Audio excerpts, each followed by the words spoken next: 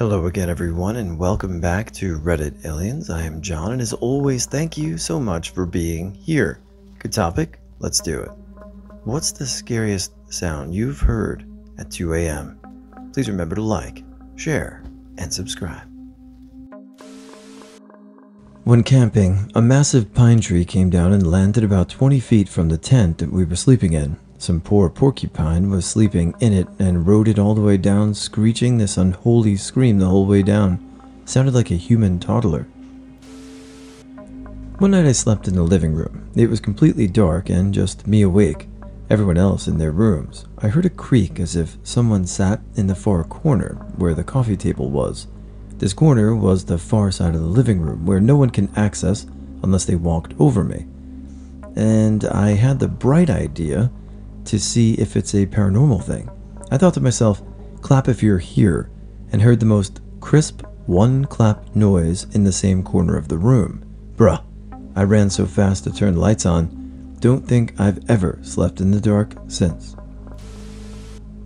Not me, but my friend that stayed at my house years ago claims she heard someone run up the outdoor stairs, knock on the door, then run down and run up the indoor stairs and knock on the door several times. It would be impossible to run up both sets of stairs in such a short time frame, but she claimed it happened and refused to sleep at my house again. Woke up from my bed going side to side creaking, the door banging on the wall repeatedly, my parents coming into my room yelling, telling me to get out of the house. There was an earthquake going on, a very, very big one. I woke up to the sound of scampering raccoon-like creatures inside my room zooming about the night before Christmas. It then bounced on my bed, jumped off, and ran out raccoon-sized. I followed it, and it was laying on the couch and barked at me adorably. Apparently, my parents got my sister a puppy, and it had escaped during the night because it was lonely. They had it in an uncovered puppy kennel in the living room, and he climbed out. The interesting thing is, he didn't like my older sister, and instead clung to me, and became my dog when she moved out and couldn't take him. Best friend to this day. I love me a good story that has a happy ending in this segment. I mean, maybe not for your older sibling, but sounds like a good pup. I woke up after getting tapped on my shoulder blade. I kept still, and a couple of minutes later it happened again. I turned around to see what it was, super scared, and this time it tapped my face. I realized there was a lime green alien flying around my room. I screamed the loudest I've ever screamed, and everyone in the household came in to see me screaming at a half-deflated birthday balloon that was going around in circles upside down from the ceiling fan. A chunk of ice falling into the blower fan of my window air conditioner, which was right by my head. It sounded like a gunshot went off by my ear, and I also got sprayed by a fine mist. I thought for certain that someone had broken in, shot my wife, and I was being sprayed with her blood. It's not like a weird noise or scream or something you would assume people would answer that question, but one that stuck with me was hearing a helicopter flying relatively low and stationary for like 2 minutes over the street behind my house. My room is on the back side of my house. I would say it was maybe 20 meters from it, making a huge noise for like 2 or 3 minutes before going away. Not only waking up to that was scary, not knowing what it was at first, so sudden and loud, but the next day, I tried to look up if something happened near my house, but couldn't find anything. I did go look what it was at the time. Looked like a police helicopter, but I live in the countryside, small village, so that was really out of the ordinary. Not finding anything about the event was scary too, because I couldn't stop wondering what or who they were looking for, and if it was dangerous. My house was raided by the police early in the morning. I was all alone. Husband was off working at sea, and I hear a pounding on the door. I look out the window to see so many cop cars. I went to answer, but asked to see ID, and they started yelling to open the door. They stormed the house and checked everywhere. They had a dog, and the dog kept threatening my little dog. I was trying to hold my dog and hold my robe closed at the same time. Turns out, my husband's nephew, who stayed with us for a month, was wanted for something. I used to live near a major road that didn't allow trucks. During the day, it would be full of traffic and noisy, but at night, sweet silence. One night I was deeply asleep. I awoke, heart pounding, to a single loud whirring sound. It was someone in their expensive sports car going at least 120 miles per hour. Scared the shit out of me. In college, I woke up to my glass closet doors violently shaking in my apartment. I 100% thought someone was in the closet. My roommate was working a night shift on campus and wasn't there, so I was alone. I basically sat in silent terror for an hour until I got enough courage to get up and go check. Nothing was there, and I convinced myself that I had a weird nightmare. That morning, I got up and was reading the news and saw that there was an earthquake. I realized that is what I heard, and it made much more sense. I went to college on the east coast of the US, so it was really strange to have an earthquake. Even if it is something like an earthquake, which is totally understandable and explainable, when you are awoken by something like that, it's really unnerving. I was a police officer, sorry about that, Australian NSW, and country service. This was from the 1990s.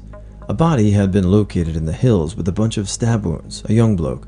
It turned out to be a bizarre self-mutilation suicide rather than a murder, but I didn't know that originally. The body was outside a small fibro hippie shack, and it was in dense bushland. Because of the isolation, the body was left in situ with an overnight guard. Me and the forensic team and detectives would attend early the next morning. It was only a delay of 4 to 5 hours to get sunlight and an undisturbed daylight crime scene. So I was left there for the night by myself in a vehicle, Toyota Land Cruiser. I'm not one to spook easily, so I set the car up in the driveway and made myself comfortable. Passenger seat all the way back, door open, and feet through the open window of the front door. And soon enough I went to sleep.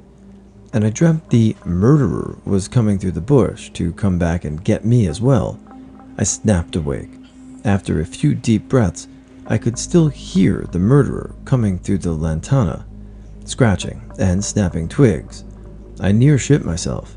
I scrabbled around and grabbed my gun belt, I'd taken it off, and torch, and got ready for whatever was about to happen. I took a couple of steps and shone the torch into the lantana, only to see a sizable wallaby, who was just as surprised as I was.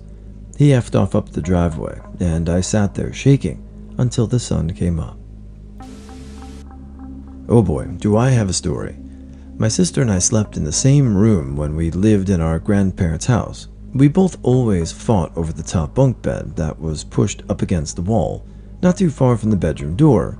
But looking back, it did seem like a massive room. Well, the door was shut tight that night while the toys scattered all over the floor due to how lazy my sister and I were as kids, always being yelled at to clean up our room. We had one window that we kept covered because I love the dark, and I still sleep in the dark to this day. Then, because we snuck out the window twice in our young lives, that window ended up getting bolted shut. Well, my sister had a nightlight after this event. It had to be around 2, close to 3 in the morning. I had the bottom bunk while my sister had the top. She won the battle between who got the top bunk, and our family settled it with one to get the top one week while the other had got it the other week. All 4 of them were annoyed by our constant fighting over the top bunk. I was in somewhat of a deep sleep while she whispered my name over and over. Me being a light sleeper, I woke up grouchy, asking what she wanted. The tone in her voice made me pull my covers over my head as she asked me, "Do you see that in the corner?" I said no, and she begins freaking out as she describes to me that a tall, dark figure wearing a hat stood in the corner. Now she's creeping me the F out. I ask her what it's doing, and with that, I regretted asking. It's just making noises and standing there. Now I pulled my covers over my head fully as she began freaking out even more. It began walking towards her, and with that, she lost it, yelling for our father as she screamed and cried out. The bedroom door opened as the light to the living room showed nothing but toys in the bunk bed. I took a peek to see what was going on, only to see my sister climbing down the bunk bed really quickly and out the door. ignoring the fact that she ran all over Legos and dolls that her and I left on the floor. Her crying out in the living room while my father shut the door, leaving me all alone in the dark. My father left me all alone in the dark with a figure in the corner that I couldn't see. Before we moved, she requested the bottom of the bunk from now on. I lived in a country-ish area years ago, was on my front porch with headphones on listening to music and smoking a blunt. All of a sudden, I hear a faint noise over my music that sounds like a crying child. I pull the headphones off and it's gone. Put my headphones back on and a few minutes later it's happening again. Something pulled headphones off and it's gone. Except this time, I keep the headphones off. A few minutes later, I hear what I can only describe as a mix of a child crying and the witch from Left 4 Dead coming from a cow pasture with no houses near it. I nope the F out and go back inside and lock the house like it's in effing Fort Knox. Ask my parents later, and my dad pulls up a YouTube video of fox noises, and sure enough, it was a spot on. Still scared the F out of me in that moment though. Didn't hear it but felt it.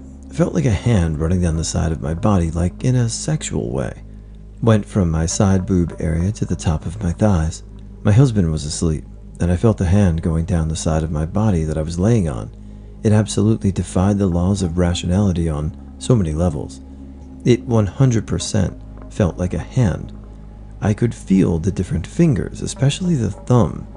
My first rational thought was that maybe a very large rat had gotten inside the mattress and rubbed it against me.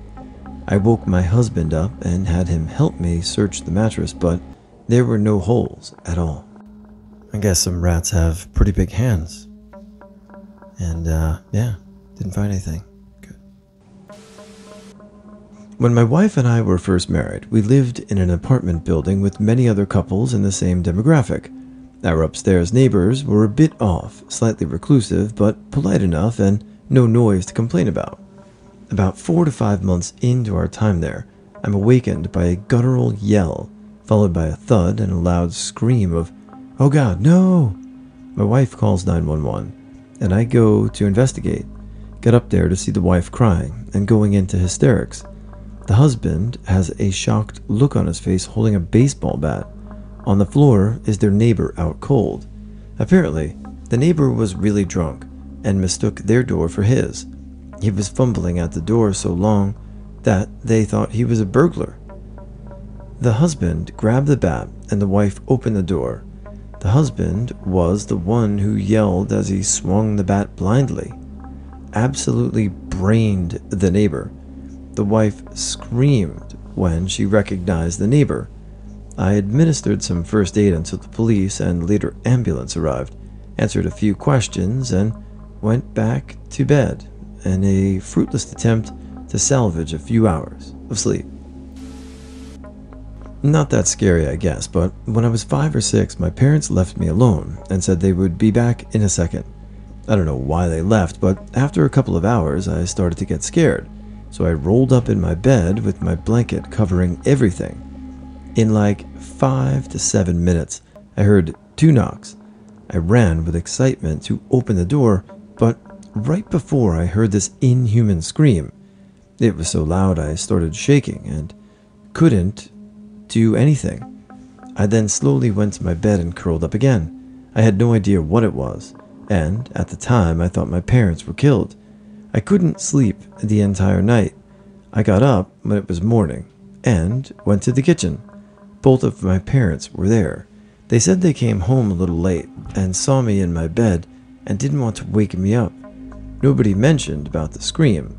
I still don't know what happened, and it's been a little mystery, but I try not to think about it much. Literally a few days ago, I heard my back door opening, then my front door. They're both very loud. It's a bit of an old house, so you know when they're opened, especially if it's the middle of the night, dead silent. I ran to grab the scissors from my desk and then quickly wedged my door shut with a chest of drawers and a hid in the corner of the room with my dog, crying silently. I didn't hear any footsteps at all, but I knew I hadn't just misheard bolt doors opening loudly, and there have been a string of robberies and home invasions near my house semi-recently, so I knew what was happening. Well, I must have fallen asleep at some point, because I woke up at around 6 a.m. before both my parents woke up, so nobody has been awake in the house or messed with anything. I was so scared to go look to open the door, but it was beginning to be light, so I knew I had to go see what happened. Front door was wide open. Back door was opened, and the garage door that you need to open to get to the back door was open, and yet not a single thing was taken, and nobody was hurt. I still have no idea what happened or why the doors would either be needing a key or to break them open. They can't just open with the wind, and the garage door also cannot just open with the wind. You nearly need to force it open. Since that's happened, I've been so scared to sleep as I still have no idea what happened.